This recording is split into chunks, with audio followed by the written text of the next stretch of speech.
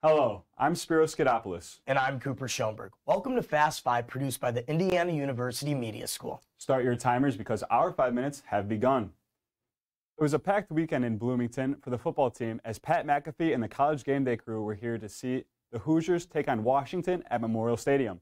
Fast 5's Callum Kelly has the recap.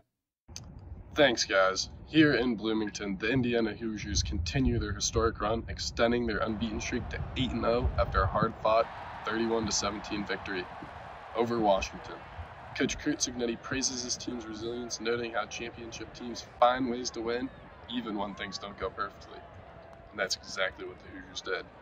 Indiana's offense faced challenges without star quarterback Curtis Rourke sidelined with an injury, but redshirt sophomore Taven Jackson stepped in but leaned heavily on the ground game.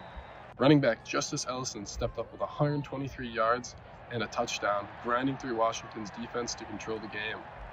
Meanwhile, the defense made big plays to shift momentum. Sophomore quarterback D'Angelo Collins electrified the crowd with 2 interceptions, including a 67-yard pick six in the first quarter.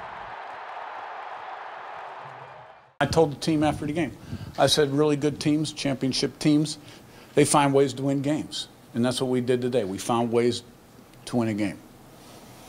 Indiana football is now 8-0 for the first time since 1967. Guys. Thanks, Callum. With the win, the Hoosiers are now the first FBS team since the 1998 Kansas State Wildcats to start 8-0 without trailing in a single game.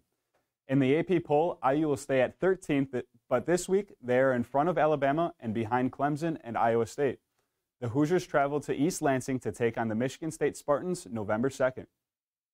Death, taxes, and Yeagley in October proved to be true last Friday as the men's soccer team flew to Los Angeles to play number 15 UCLA. The Hoosiers would look to keep things moving as they came into this game winners of 4 straight.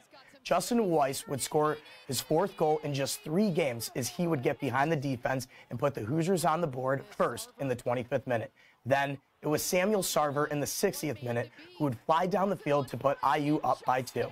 However, the Bruins would not go down without a fight as UCLA would score one of their own. But the late push ultimately wouldn't be enough and IU would win 2-1. The Hoosiers now move to 8-3-5 on the year and 6-1-2 in Big Ten play. IU will take on the Northwestern Wildcats this Tuesday as they prepare for the end of their season. The Indiana volleyball team got swept against number 8 Wisconsin Badgers last Thursday in Bloomington. They look to put the loss in the past as they head to Northwestern on Sunday. Cameron Hayworth and Avery Tatum returned from injury to play in the game as it was much needed as the Hoosiers were losers of 5 straight matches. In the first, IU would try and break away. However, Northwestern would keep it close, tying the set at 22. But the Hoosiers would get the last laugh, winning the set 25-22. In the second, it was Candela Alonso Corcelis and Maddie Sell who would lead the way as it would be more of the same. Another close set with IU pulling away at the end, 25-21. And in the third, Indiana would start off hot and never look back, winning the set comfortably, 25-20. So obviously we've played a really tough schedule. I thought we competed like crazy against Wisconsin. I thought tonight we were real good from 20 to 25, and then clinical at the end where we needed to be at certain times. So, Basketball has returned to Indiana as the Hoosiers would drive down to Knoxville to take on the Tennessee Volunteers in an exhibition match. It would be a rough shooting night for both teams, shooting a combined 12 for 54 from 3. Malik Reneau would lead the Hoosiers in scoring, putting up 21 points and 8 rebounds. Washington State transfer Miles Rice would get his Hoosier career started off on the right foot, getting 20 of his own, and would help lead IU to a 66-62 victory. The Hoosiers have another exhibition game against Marion on Friday at Assembly Hall. The men's wrestling team had their annual wrestle-offs at Assembly Hall last Friday. While there were no matches at the 125, 184, and 285 weight classes, there was still plenty of action. Henry Porter won his match in overtime at 141. Bryce Lowry won by decision at 157. Gabe Sollers won his match in dominant fashion, tech-falling his opponent at 197. Anthony Ball won his major decision at 149.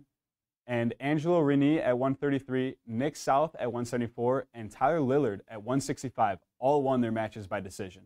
Indiana will start their season in Riverside, California on Friday as they take on Cal Baptist. And with that, our 5 minutes are up. I'm Cooper Schoenberg. And I'm Spiro Skidopoulos. Make sure to catch us on Wednesday for a preview of all of your Hoosier sports. And be sure to follow us on all of our socials. And thank you for joining us.